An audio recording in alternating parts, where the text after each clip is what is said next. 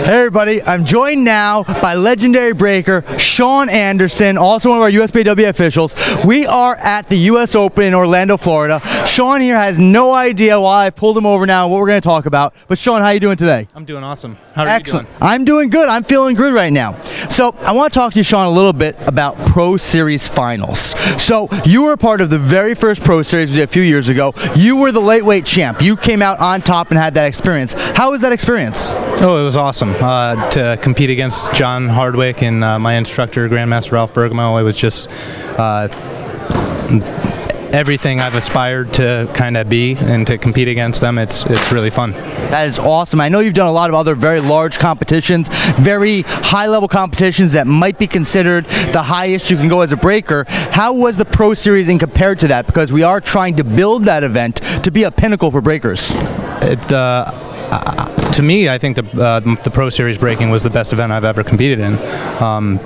Just to go against that level of competition head-to-head, and then to the opportunity to move on to another competitor that's proven themselves against two just as good worthy competitors. It's the pinnacle of breaking in my book. That is awesome. So since the time that you did the Pro Series, I don't know how much you've been keeping up, but we've added a new qualifier for the Pro Series called the Black Belt Challenge. I don't know how much you followed that, but now in order to get into the Pro Series, you have to win the Black Belt Challenge, which is a card draw.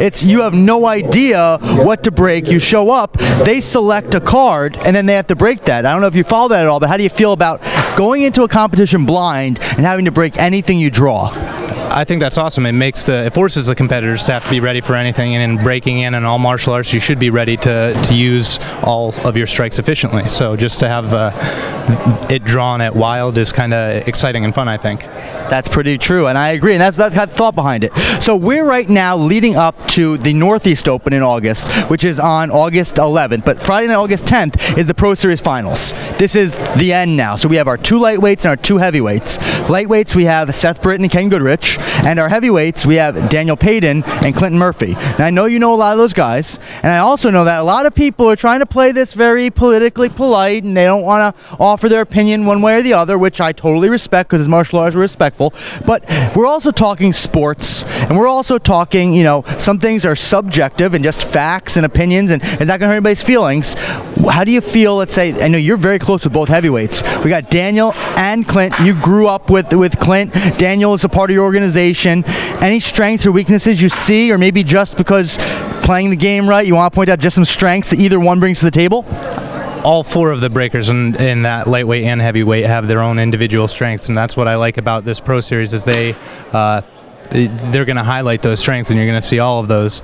And it's really tough to pick who you think is going to be a winner in an event like this, because it all comes down to the day. It's breaking. You have two power events which you're competing in, so you win both of those, it's yours. You don't leave it up to the judges and creative.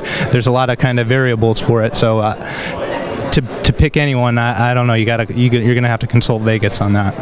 That sounds good. Excellent. Thank you for the talk. I know that this marks this event your return to competition after a few years off. I heard that you're training hard, and we look forward to seeing how you do representing the USBA, the AFKTF, and your school and stuff. So good luck to you. Thank you. Looking forward to it.